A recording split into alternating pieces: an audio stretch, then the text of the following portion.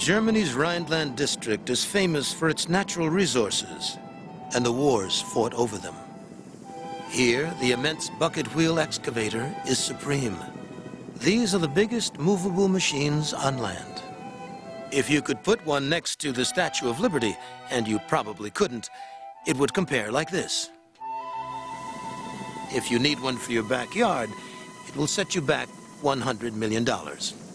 It will take 2 years to make the parts, and another 2 years to build it on site. But it should last you a good 40 years of nearly constant digging. Bucket wheel excavators are coal mining machines. Germany's Rhineland is abundant with underground layers, or seams, of brownish lignite coal. First, the top layers of earth, the overburden, is chewed away. Here you can clearly see the dark coal seam under the sandy overburden. Rolling on its 12 massive crawlers, the excavator couldn't beat an old man pushing a baby stroller. But it digs fast, faster than anything else ever built, because it digs and dumps in a continuous process.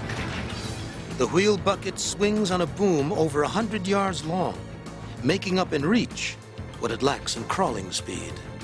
Such a big machine is controlled by only 2 persons.